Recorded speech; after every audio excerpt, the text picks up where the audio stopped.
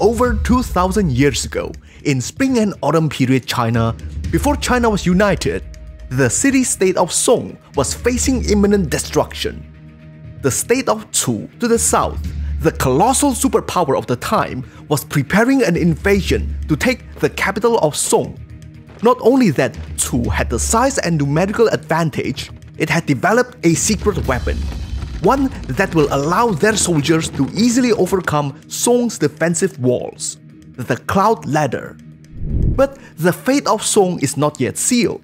In fact, it is currently being decided a few hundred miles away at the capital of Chu, over a war game. Playing for Chu is the brilliant military engineer Gong Su Ban, a man who will one day be known as the patron god of engineers.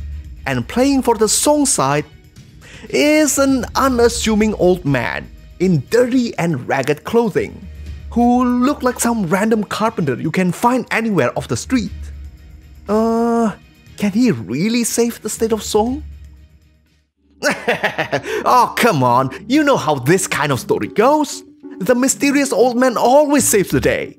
It's a given. But who in the world is he?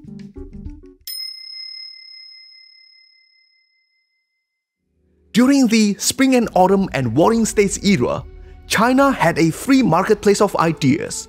Philosophers and thinkers competed against each other to get their ideas heard, and they were called the 100 Schools of Thought. Then, everything changed when the Fire Nation attacked. Oh no, wrong script. I mean, everything changed when Qin Shi Huang, the first emperor of China, united the land and burned the books of all other schools of thoughts besides legalism. Only the texts of a few schools of thought survived, and among them was the book on Mohism, named after Mozi, the founder of the philosophy. In one episode of Mozi's life, he visited the state of Chu on behalf of the state of Song. He is there to convince them that the invasion will inevitably fail, because him and his followers will defend the tiny state to the death. And to prove it to the king of Chu, he challenged the smartest man in the court, the military engineer Gong Su Ban, to a wargame simulation, pitting their siege engines and strategies against each other. So this is not just some ancient Chinese Warhammer 40k. What is at stake here is more than the egos of two engineering nerds. If Mozi were to fail here, then it will reveal the flaws of his plan, and proves that Song can be taken. The fate of thousands of Song citizens lies upon his hand, so he must win this game. Meanwhile, Gong Su Ban knew that he wasn't going to lose. Again, for the 9th time in a row! The Mohists were a group of pacifists that preaches the idea of universal love, which is antithetical to the Confucian belief that the family needs to be prioritized before care is extended outwards.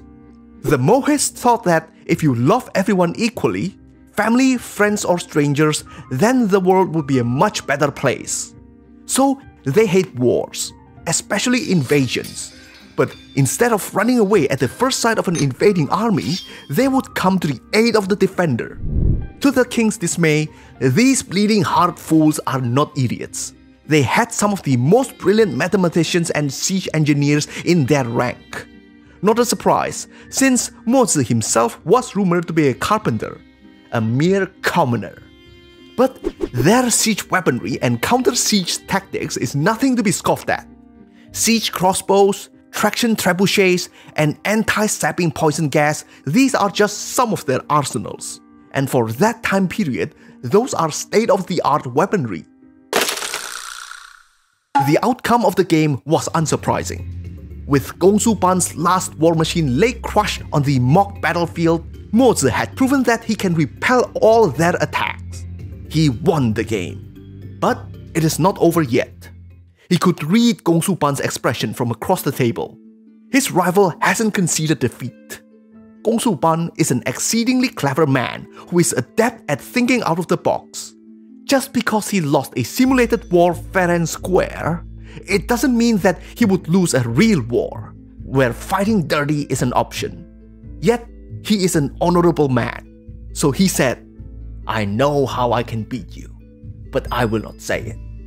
Mozi replied, "And I know how you think you can beat me, but I will not say it either." Hey, why are you all laughing? What is it that you can't say? Can somebody explain to me what's happening? My king, the solution my friend Gongsu Pan here is thinking of is easy to guess. He thinks that if he murders me here, then Song will be left defenseless. But it won't. My disciple and 300 followers are already waiting for the Chu army on the city walls of Song. Killing me here won't help you achieve your goals. The Mohists were also great debaters because they studied logic. Before the game had even started, Mozi had already pointed out the fact that Chu is way more prosperous than the tiny state of Song. In addition, there is still plenty more land their citizens can develop before they need to expand. Even if they somehow win, they have little to nothing to gain from this invasion. Perhaps the king doesn't care for the lives of his soldiers, but he would certainly value his reputation. The shame of being defeated by such a small state is hardly worth the risk. Fine, I won't attack Song then. And Mozi was set free. To the rulers of expansionist states, the Mohists are nothing but nuisance.